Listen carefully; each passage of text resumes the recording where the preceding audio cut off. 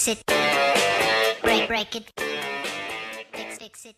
Good morning, 8:44 on your Friday morning, the first day of a big event that we've been very excited about for a really long time. That's the Coyote 102.5 Rock Art Show that's happening out at Cottonwood Mall, lower level by Macy's.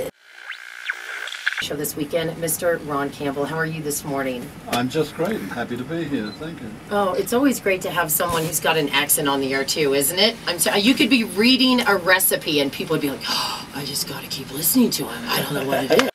Compelling. You are a famous artist all over the world.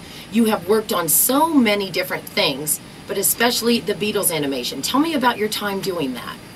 Well, that's a very long story, I suppose, but it started when I was very young. I was 24 years old when I was tapped to direct the television show for the Beatles.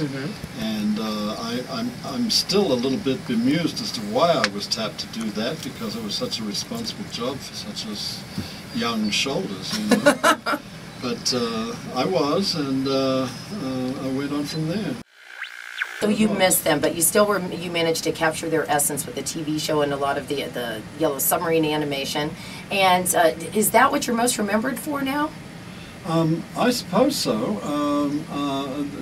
I have spent 50 years of my life, though, making other cartoons. 10 years of my life on the Rugrats. Lord knows how, but I did 10 years almost on the Smurfs. Can you imagine? Right? I'm spending 10 years on the What are you Smurfs. talking about? That was one of my favorite. I had the collection of all the little... Don't tell me now you're a fan of Smurfettes. I'm sure you look a little bit like Smurfettes. I loved her. I'll admit it. I'll own it. I'll cop to that. Yeah, I did. That beautiful blonde hair.